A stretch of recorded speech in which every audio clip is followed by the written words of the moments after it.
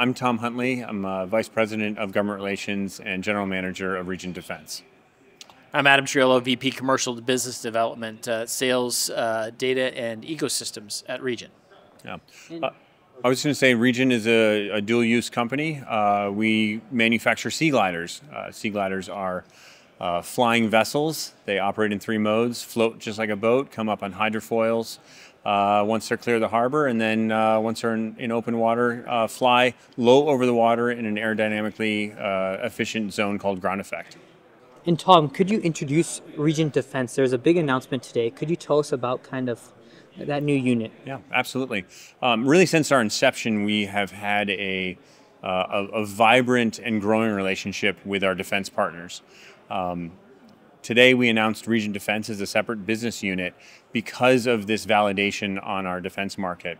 We just extended our Marine Corps Warfighting Lab contract for another $10 million and have a significant traction with both our U.S. Defense Department partners as well as our international allies and partners, including the Japanese Ministry of Defense, the UK Royal Navy, and others. And so today was a great moment to really announce what we've been doing since our inception, which is building this dual-use technology for both commercial and defense purposes.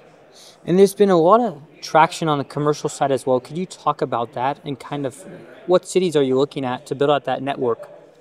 Yeah, so as a reminder, we're manufacturing Seagliders just like a Boeing or an Airbus. Our operators will actually take these vessels out and provide commercial service. So end of day, our operators decide where they want to position these Seagliders. We support them in that effort. As it relates to our operators, they have said that they love a couple of major cities around the world. So it looks like they're probably going to start in places like Hawaii, Miami, New York, Tokyo, other places in the Middle East like Dubai, for instance. So these are all locales that our customers have said would be perfect for Seaglider operations.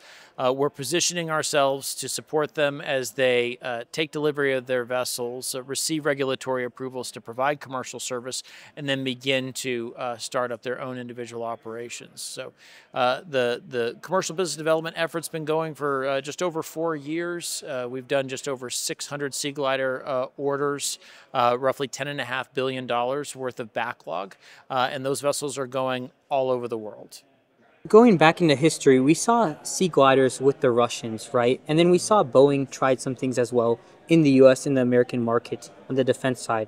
But could you talk about why is it the right time to enter the market on both the commercial and the defense side for, the future of Seagliders and ground effect vehicles?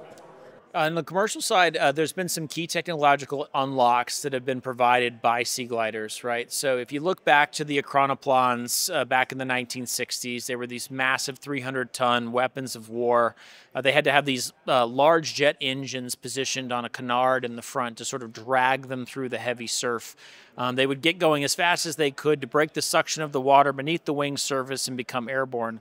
All along the way, they had to be piloted by traditional pilots in that heavy workload space where they were maintaining ground effect by controlling the pitch. Seagliders are completely different, right? We leverage wing and ground effect aerodynamic principles, right? We achieve that same aerodynamic efficiency, but we use the fly-by-wire flight control system. We use the unique capabilities of the hydrofoil coupled with the blown wing.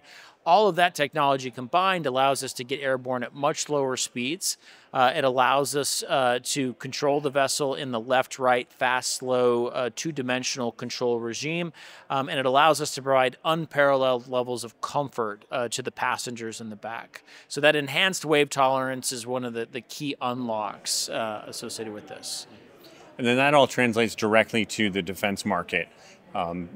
Very similarly, if you can move passengers and cargo safely, effectively, and inexpensively in the commercial market, you can move troops and gear and ammo in a contested environment in the littorals throughout Indo-PACOM. And so these same technology unlocks provide a unique mix of capability at an incredibly low both acquisition and operating costs for the warfighter. And on the defense side, could you talk about more of those end uses from medical evacuation to logistics to supplying troops to even reconnaissance. Yeah, absolutely. I mean, the fundamental value proposition of the Seaglider is its high speed, long range, and low signature. And that means that it's survivable throughout a number of mission areas. What we're seeing is essentially four buckets of missions: contested logistics, moving people and parts throughout a contested area, setting up basing, supporting forward operating bases. Next, medevac and casualty evacuation, being able to rescue down pilots, down crew in the maritime environment. Three is that intelligence, surveillance, and reconnaissance, creating maritime domain awareness throughout the area.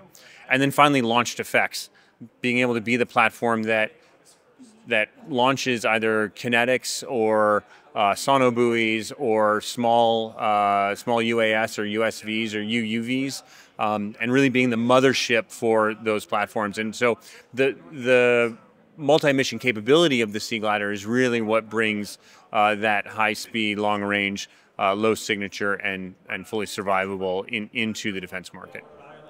And on the commercial side, we've seen a lot of changes in mobility recently, with EVs, with even Uber and Lyft, and now we're seeing eVTOLs enter the market. How will Seaglider shift transportation for just the consumer?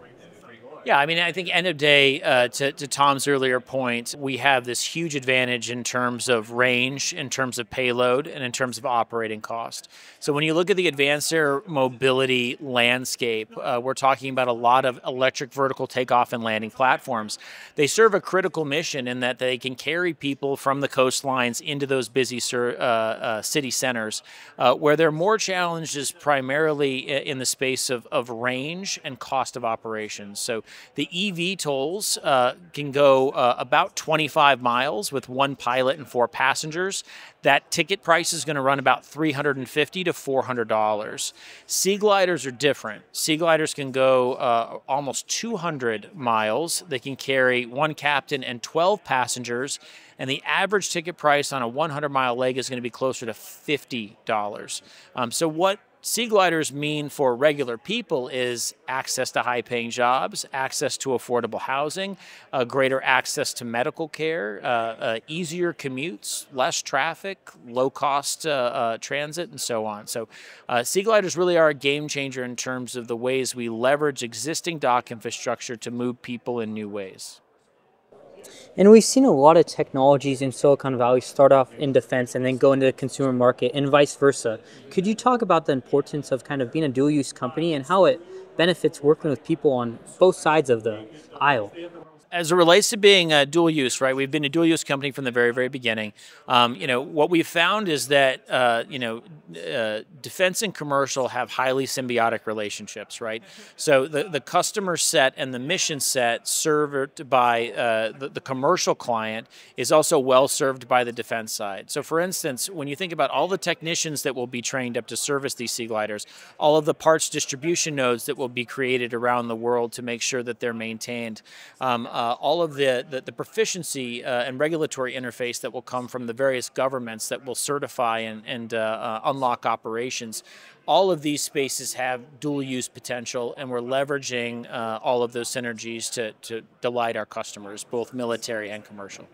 And then I'd say the commercial market really buoys the defense customer. This massive backlog on commercial that will in the very near future be Seagliders operating around the world.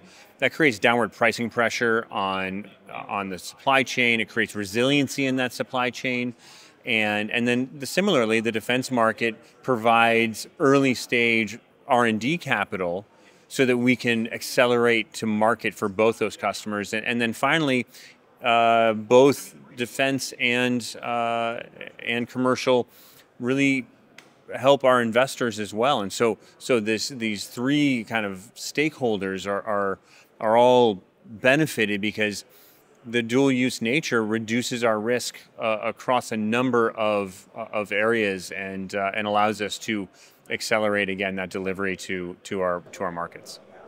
That's very interesting. And could you talk about, you're building sea gliders in Rhode Island, rich maritime history.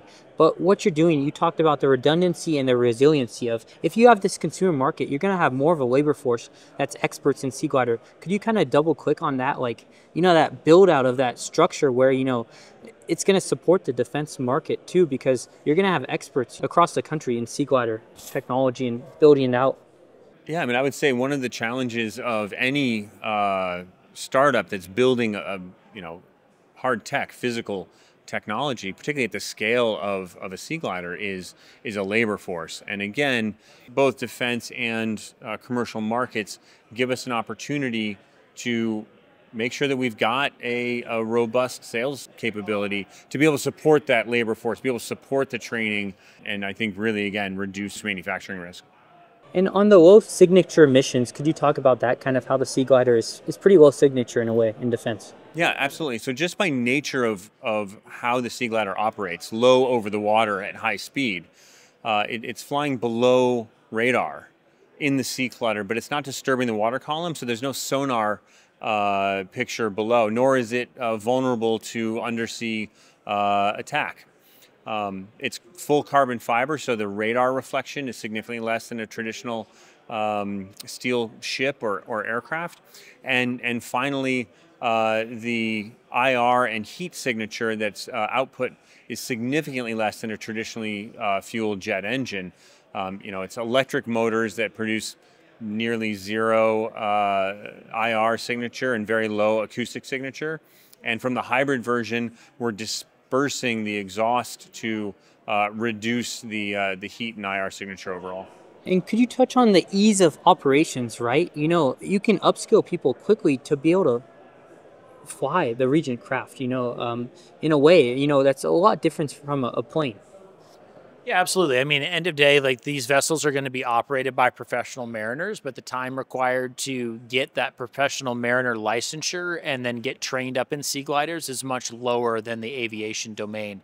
But we're not trading time to train for safety, right? So what we're providing for our customers is this, unparalleled training program that's provided through the factory.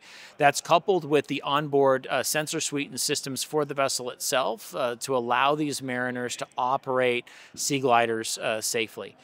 So you combine, the aftermarket support with the training and all of the regulatory interface, and you have a platform that's going to be ready for service day one when deliveries take place. And last question, could you talk about the platform you're sitting in, kind of the mock-up of it, and when is it going to be ready? Yeah, okay, well, the vessel itself is already in test today. That's the prototype, the full-scale prototype.